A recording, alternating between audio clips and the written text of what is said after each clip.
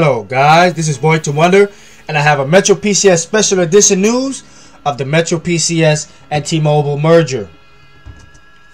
So what happened? Well, metroPCS needed more spectrum and saw that T-Mobile's offer was an escape to get that spectrum, as well as for T-Mobile. T-Mobile currently does not have 4G LTE, and metroPCS does, so combining the two will allow metroPCS's subscribers to have a wider selection of mobile phones and have service where metroPCS currently does not have spectrum at. It also helps T-Mobile as well with metroPCS's 4G LTE network. To be technical, Deutsche Telekom, the owner of T-Mobile, will give $1.5 billion to metroPCS investors. And if the company combines with metroPCS, it will own 74% and metroPCS will own 26% of the new company. metroPCS sees that it is expensive to create more towers in more areas.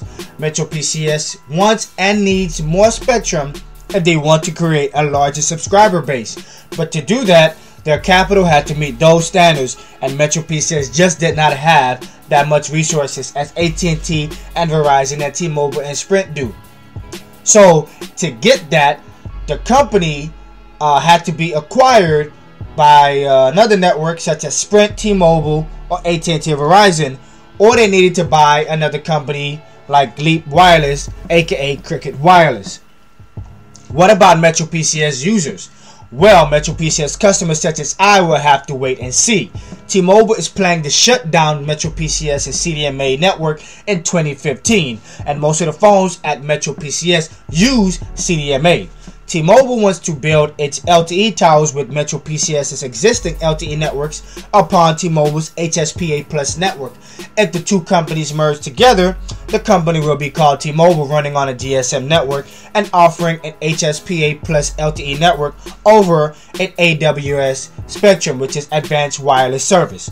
So for metroPCS users who do not upgrade very often, this will be a forced upgrade where your phone that you carry now will not work with the anticipated network that T-Mobile has planned for the future company.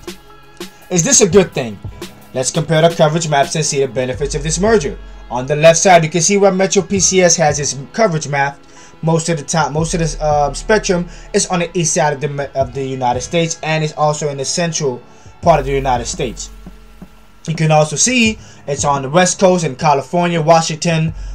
Most of metroPCS's spectrum is in metropolitan areas and bigger towns and bigger cities. As in with T-Mobile on the right side, you can see that T-Mobile is everywhere in the United States. It's scattered all over the place. It's even in other countries such as Canada and Mexico, and it's even in Alaska. metroPCS is not really in Alaska, but as you can see, T-Mobile is. So let's go on to the next slide. To be just a little bit personal, to continue with that, I do have family that is in the Netherlands. This will be a benefit to me because my family in the Netherlands who do speak Dutch actually use T-Mobile. So if metroPCS does convert on a GSM network that uses T-Mobile, I'll be able to contact with my family with maybe it might be extra cost because I'm in a different country, but it'll be freely and connected very well. The big question is, what about the prepaid goodness that metroPCS has accomplished? Will it despair?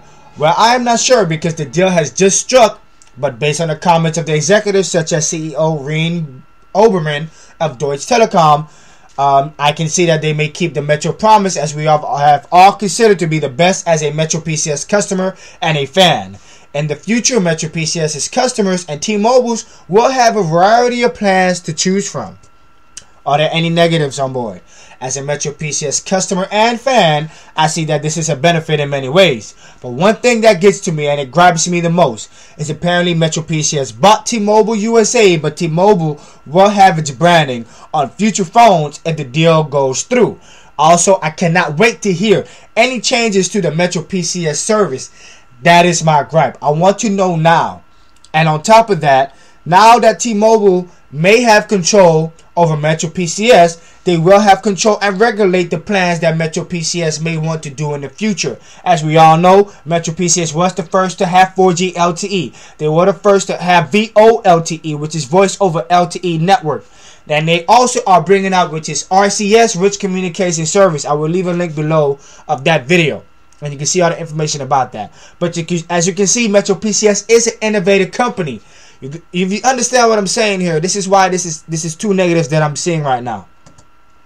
So thank you guys for watching. You guys are awesome. All we can do is hope for the best of metroPCS and see how this outcomes. Thanks for watching the special edition news. Follow me on Twitter at Boy2Wonder to see news and updates about metroPCS such as these. And like me on Facebook of metroPCS News and Rumors by Boy2Wonder.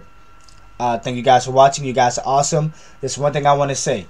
That was a user named Garika something. I don't know. But Garika, if you're looking, I did do my research. Please do not come on my page and tell me that metroPCS was not the first to have 4G LTE.